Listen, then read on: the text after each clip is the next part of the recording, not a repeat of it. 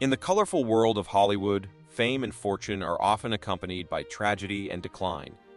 Let's explore the stories of 17 actors who once lived in the glory of the silver screen but ended up enduring cold, unforgiving prisons. Welcome back to Hourglass channel. Find yourself a suitable sitting position to start your journey today. Don't hesitate to leave a comment. If the video you're watching is interesting, comment number 1 and otherwise number 2.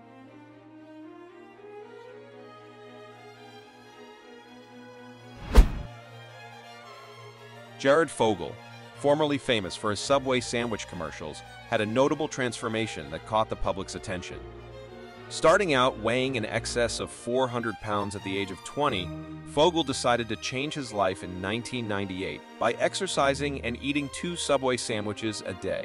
His weight loss journey, documented by the Los Angeles Times, led him to lose more than half of his weight in a year, putting him in the public eye. Fogle later became an endorser of men's health products and a prominent figure in Subway's advertising campaigns, starting with their first sandwich commercial in 2000. He became personal work into a profitable business. However, his life took a sudden change in the following years. According to shocking information revealed, in 2015, Fogle admitted to possessing inappropriate documents and improper communication with children through an agreement with the prosecution. He was convicted of traveling across state lines to engage in inappropriate activities, including paying for services and illegally possessing child-related materials. More worryingly, it was discovered that some individuals within his organization supported his misconduct. As a result, Fogle received a serious penalty of more than 15 years in prison, with no restrictions allowed for at least 13 years. In addition, he was also required to pay a large sum of money to compensate victims affected by his actions. The story of the downfall of Jared Fogle, who was previously praised for his weight loss achievements, is a stark reminder of the tragic consequences of taking advantage of the weak and the fall from grace. Noble position that can happen. Hollywood has seen its fair share of redemption stories, but few are as captivating as that of Robert Downey Jr. Born on April 4, 1965, Downey began his acting career at a young age, displaying remarkable talent early on. He garnered praise for his performances in films such as Less Than Zero and Chaplin, earning an Academy Award nomination for the latter. However, Downey's promising career took a tragic turn when he became ensnared in drug addiction. His struggles with substance abuse began in his teenage years, influenced in part by his father, filmmaker Robert Downey Sr. Despite his early successes, Downey's drug experimentation led to numerous legal troubles, including arrests for possession of heroin, cocaine, and a handgun. In 1999, Downey was sentenced to nearly a year in a California substance abuse treatment facility and state jail. His time behind bars became a pivotal moment of self-reflection, shaping his determination to turn his life around. Upon his release, Downey faced significant challenges in reviving his career due to his history of substance abuse and legal issues. However, with the support of friends and industry allies, he re-entered the entertainment industry.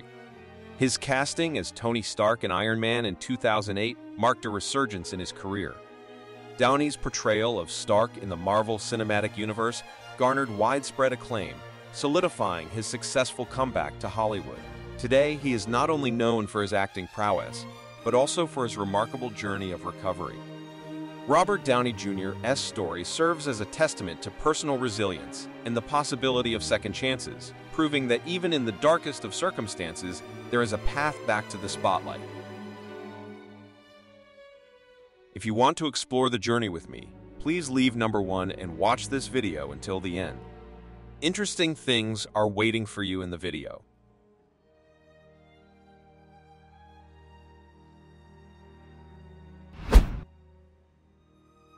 On July 11, 2019, Robert Sylvester Kelly was apprehended by federal agents in Chicago, as reported by the Chicago Tribune. Allegations surfaced that he and several associates were involved in the recruitment of young girls for sexual relationships, isolating them from their families and exerting control over them. Simultaneously, indictments were filed against Kelly in both the United States District Court in New York City and Chicago, accusing him of bribing witnesses and victims involved in previous pornography-related prosecutions from 2008. Due to the COVID-19 pandemic, the trial date in New York was postponed. Meanwhile, Kelly remained in federal custody in Chicago awaiting trial, where he was reportedly attacked by Jeremiah Shane Farmers, a member of the Latin King gang. Farmers assaulted Kelly while he slept, resulting in significant injuries, including a concussion. In June 2022, Kelly was sentenced to 30 years in prison for a previous conviction related to sex trafficking. Additionally, in September of the same year, he was found guilty of producing child pornography. Despite his lawyer's plea for a reduced sentence of 11 years, Kelly's legal troubles continued to escalate, marking a significant downfall for the once prominent musician. Don't rush to escape this boring video and forget comment number 2. I will change it if I know you hate it.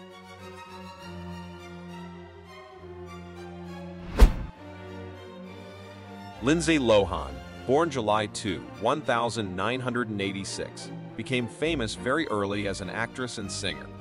She became famous in the late 1990s when she starred in the Disney film The Parent Trap, launching her successful acting career. Lohan became a widely known name after her impressive performance in Mean Girls in 2004.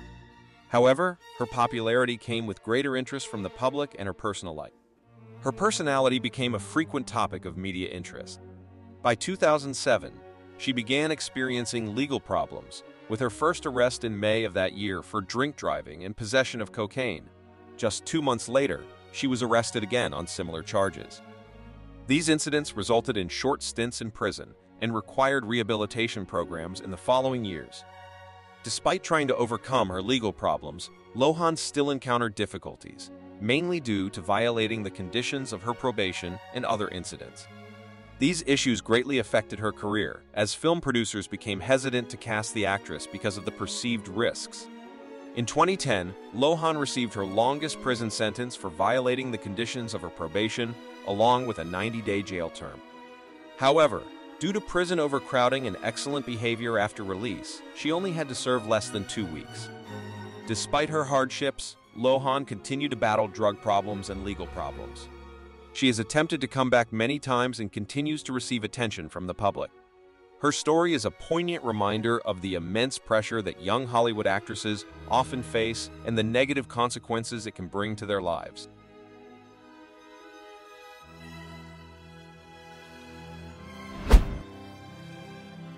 C. Murder, born Corey Miller in New Orleans, was convicted of second-degree murder for the 2002 killing of a young man named Steve Thomas in a nightclub, according to NBC News. The rapper began serving a life sentence in Louisiana State Prison in 2009. However, his case has a unique aspect. 2 key witnesses have come forward to deny their testimony since he detained. Furthermore, an unexpected ally stood up to defend him, reality TV star Kim Kardashian.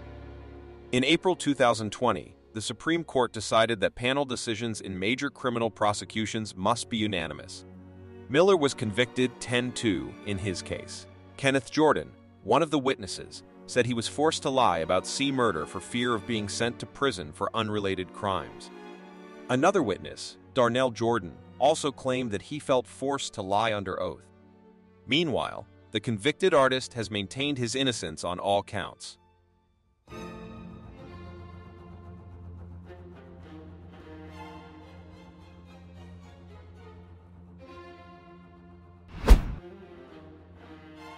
Winona Ryder, born as Winona Laura Horowitz on October 29, 1971, is a famous actress who has appeared in films such as Edward Scissorhands, Beetlejuice, and Little Women.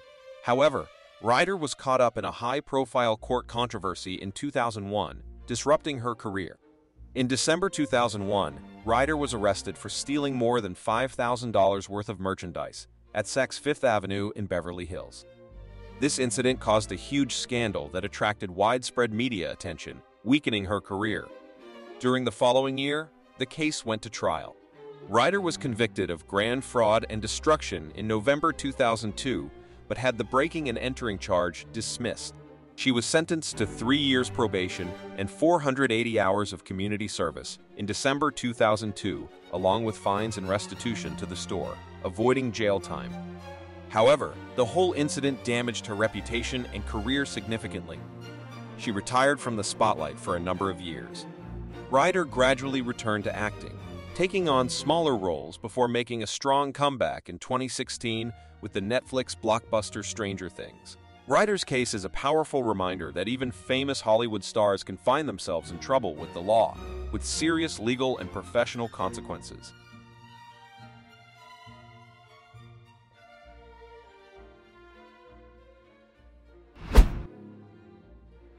Michael Jace, well known for his role in the television police thriller The Shield, shot his wife in their Los Angeles home in 2014 in front of their 2 children. According to reports, he was sentenced to 40 years in prison for the murder.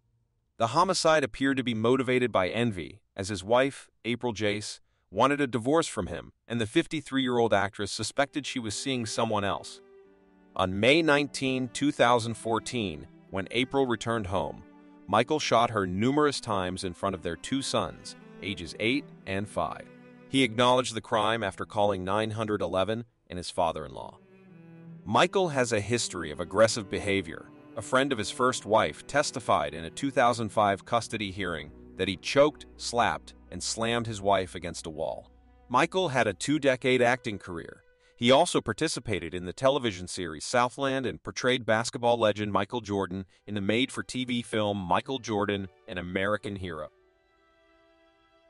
Don't forget to drink a cup of tea to quench your thirst and comment number 1 to let me know that you are still watching this video.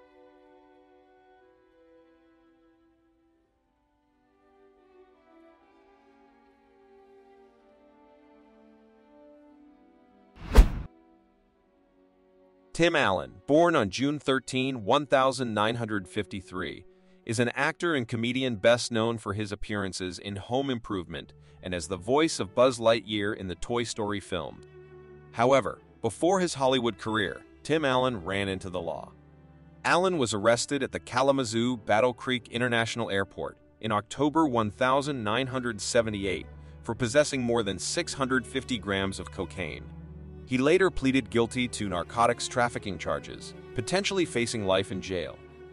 In exchange for a reduced sentence, Allen supplied the identities of additional narcotics distributors in 1981.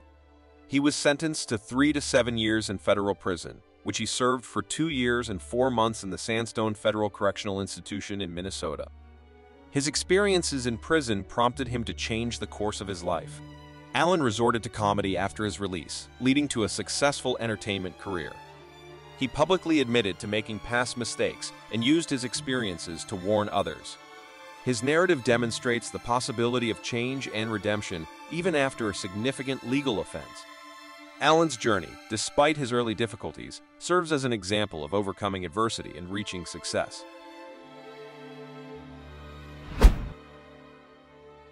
According to the Texarkana Gazette, actress Shannon Guess Richardson, best known for her appearance on The Walking Dead, pleaded guilty in 2013 to creating, producing, having, and distributing a poison to use as a weapon. She sent threatening, poisonous letters to then-President Barack Obama and 2 others. Richardson purchased ingredients for the scheme on her husband's credit card and account, and she produced the poison ricin in the home she shared with her husband and 4 children. She was also pregnant at the time she made the combination. She sent the letters to Obama, New York Mayor Michael Bloomberg, and Michael Glaze, who worked with mayors against illegal guns. The FBI gathered and studied all correspondence. Richardson discussed gun control in the letters and attempted to frame her husband by planting evidence in his car and lunchbox. Despite her attempt to frame him, she was apprehended in 2013 and sentenced to 18 years. Richardson is incarcerated in a federal prison in Fort Worth, Texas, and is scheduled to be freed in 2029. She does not qualify for parole.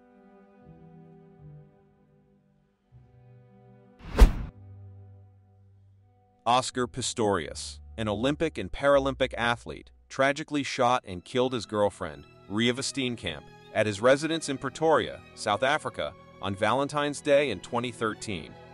Pistorius was subsequently arrested and charged with murder, despite his assertions that he mistook Steenkamp for an intruder, believing she was seeking refuge in his bathroom. After a trial, Pistorius was found guilty of culpable homicide by a jury and was sentenced to 5 years in prison. Additionally, he received a 3-year suspended sentence for reckless endangerment. However, Pistorius was released from prison after serving only a year. Subsequently, the initial verdict was overturned by authorities, and Pistorius was resentenced to an additional 13 years and 5 months in jail for murder. Consequently, the athlete faces the possibility of remaining imprisoned until 2030, although he may be eligible for parole in 2023.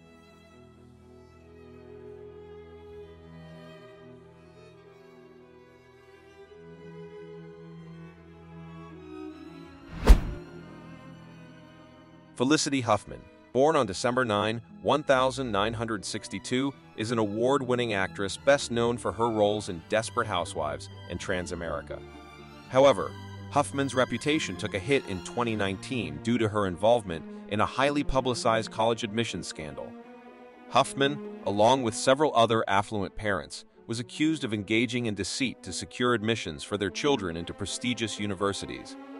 The actress admitted to paying $15,000 to have a proctor alter her daughter's SAT exam answers.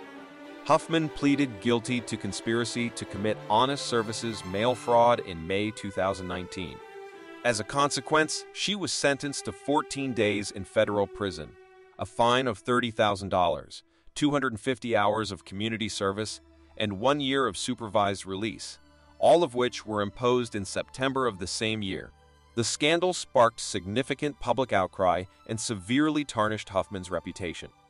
Since completing her sentence, she has maintained a low profile.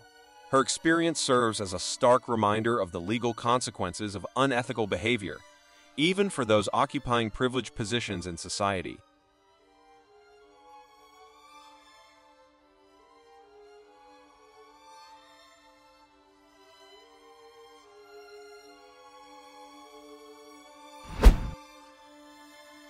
Todd and Julie Chrisley are famous for their reality TV show, Chrisley Knows Best, which first aired in 2014. The show follows the daily lives of the couple and their children in the U.S., South America, describing their life as a normal but extremely wealthy family. So how did the Chrisley family become so rich?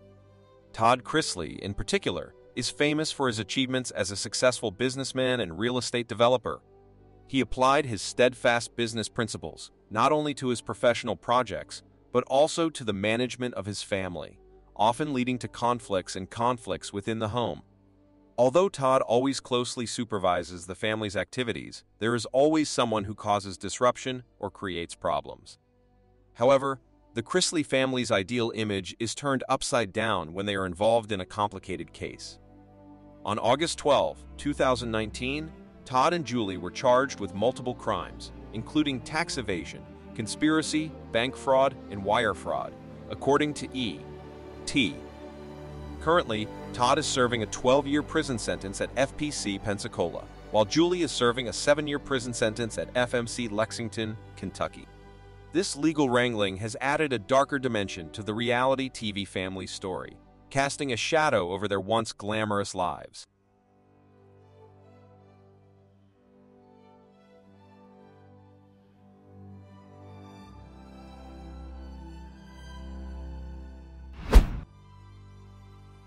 Wesley Snipes, born on July 31, 1962, is widely recognized as both an actor and martial artist. Throughout the 1990s, he gained immense popularity through his roles in prominent action films such as Demolition Man, Blade, and Passenger 57. However, in 2006, Snipes found himself entangled in a legal battle of a different nature. He faced charges of tax evasion, accused of attempting to defraud the government of millions of dollars by neglecting to file tax returns for several years. Although Snipes was acquitted of felony tax fraud and conspiracy charges in 2008, he was convicted on 3 misdemeanor counts for failing to file a federal income tax return. Consequently, he was sentenced to 3 years in jail in 2010, the maximum penalty for his convictions. Despite appealing the decision, his appeals were denied, and he commenced serving his term in December of that year. It wasn't until April 2013 that Snipes was released after spending close to 2 years in the McKean Federal Correctional Institution in Pennsylvania. Throughout his sentence, Snipes remained a prominent figure in the media. Since his release, he has been engaged in legal disputes regarding his convictions. Additionally, he utilized his time behind bars to deepen his understanding of philosophy and religion. Returning to acting post-incarceration, Snipes has struggled to fully resurrect his career. His story stands as a cautionary tale, highlighting the severe repercussions of financial missteps. It underscores the importance of tax compliance, even for individuals of high profile who might believe themselves immune to such mundane concerns. Furthermore, his experiences shed light on the broader consequences of such actions, which not only tarnish personal reputations, but also have far-reaching effects on professional status and public perception.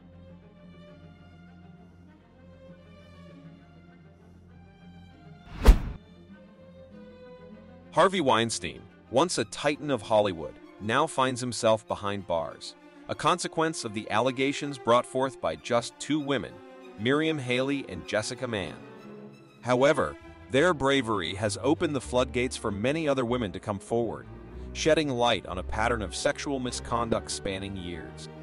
In 2018, Weinstein's empire began to crumble when he was arrested in New York, facing charges ranging from rape to sexual abuse. The extent of his alleged crimes extended beyond state lines, with investigations launched in California and London.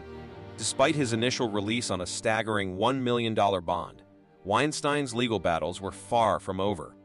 Additional charges, including first- and third-degree rape, were brought against him. Throughout the ordeal, Weinstein vehemently denied any wrongdoing, claiming all encounters were consensual. However, in a landmark verdict in 2020, Weinstein's facade of power and privilege crumbled further as he was found guilty of criminal sexual acts and third-degree rape against Miriam Haley. Yet, amidst the triumph, there was also disappointment as Weinstein was acquitted of predatory sexual assault and first-degree rape against Jessica Mann. The sentencing that followed sent shockwaves through the entertainment industry and beyond. Weinstein, once an untouchable figure, was handed a staggering 23-year prison sentence, a testament to the severity of his crimes and the voices of his victims finally being heard. As the dust settles, Weinstein's case serves as a powerful catalyst for change, sparking crucial conversations about power dynamics, sexual assault, and accountability. It's a reminder that no one is above the law, no matter their fame or influence, and that justice, though often delayed, can prevail.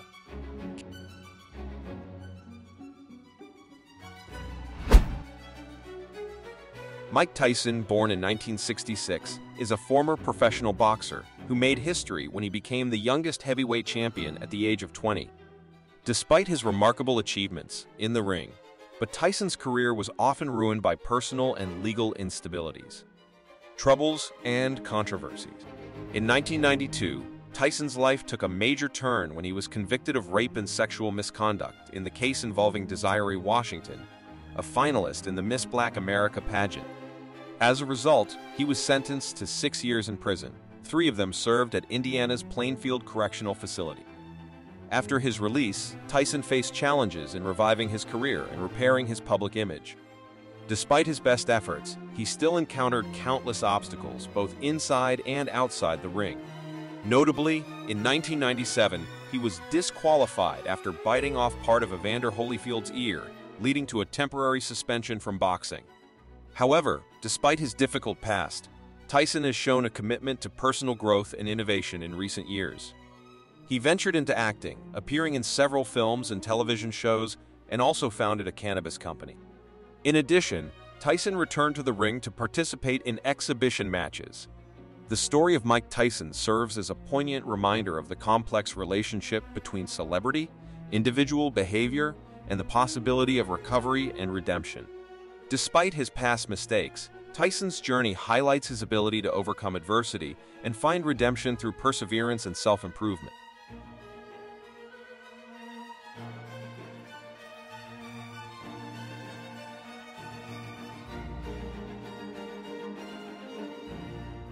The video ends here. Remember, there are still many other interesting and engaging videos in my playlist. Before you leave, please leave a comment number 1 if you found the video interesting, or number 2 if not. It's that simple, isn't it? Thank you.